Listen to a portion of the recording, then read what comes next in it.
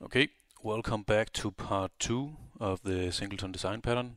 In part 1 we sort of sketched out the idea that we want to have some kind of functionality that is centralized. It is used by many objects throughout the system, and we want to make sure that all these objects, they all use the same instance.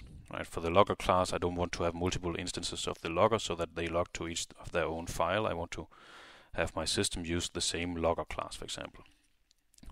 So this leads us to the Singleton Design Pattern. The intent is to ensure that there is only one instance of a class, and we want to provide a global method so we can access this instance. We saw a few examples previously. We have the logging functionality. Multiple classes in the system wants to use the logging functionality. We want to make sure that they use the same class. We have the same idea with the database connection class that is responsible for connecting to the database.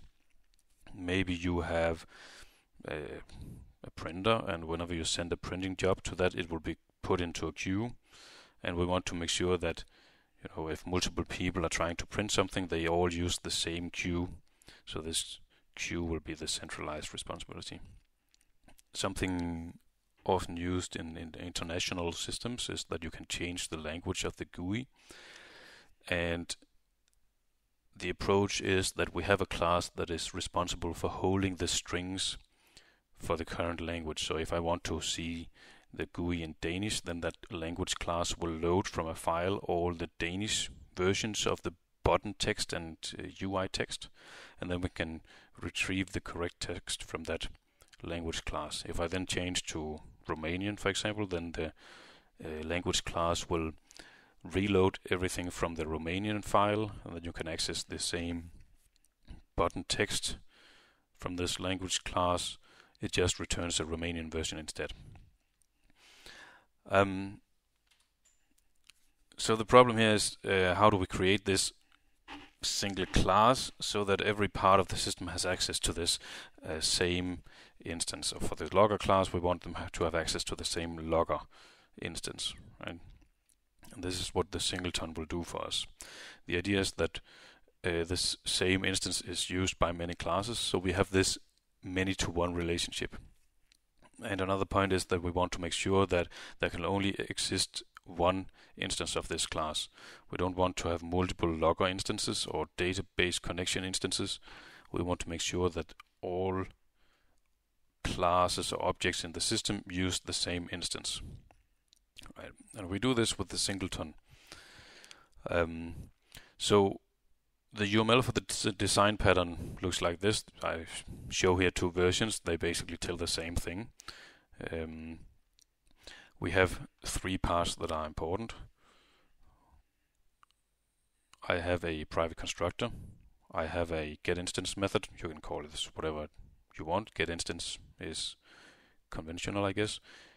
It returns a variable of type singleton, the same as the class, and it is static, underlined here. I also have a private field variable. I call it instance. It is static, and it is of the type singleton. There's a reference to itself. It says the same thing down here, private constructor, public getInstance that is static. It returns a type, the same as the singleton class here.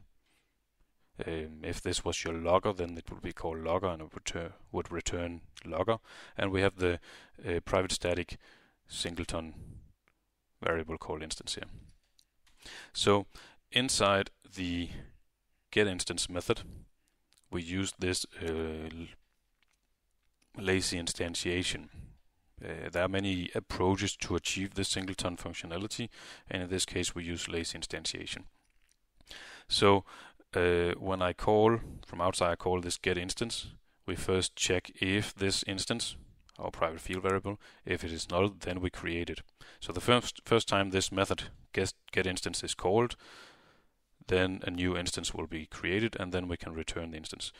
On successive calls to getInstance, it's no longer null, so we just skip this part and we just return this instance. So that means that all classes or objects that call this method will all get returned the same instance. They now have a reference to the same instance, for example, the same logger class. So Same thing with the other type of design pattern, or the other version of the UML.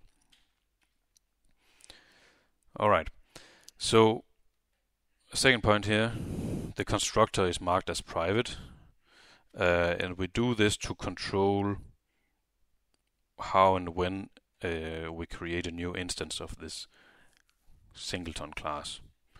I don't want any other classes to be able to create new instances, because that would break the idea of having one instance only.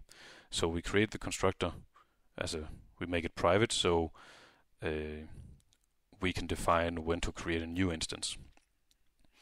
The getInstance method is static because I need to call this method on the class itself to actually get the instance. So this is the method that returns the one instance we have. And to get that instance, I need to call this, so it has to be static so I can call it on the class. Right, it will look something like this. I want to retrieve an instance of the singleton. I call it single, sort of.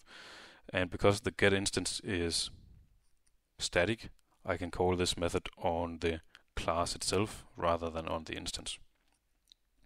Okay, so this is the way to retrieve my singleton. If this was the logger, I would write logger and then logger.getInstance. Alright, this is the end of part 3. So we have introduced the idea of a singleton. In the next part we will look at some code examples.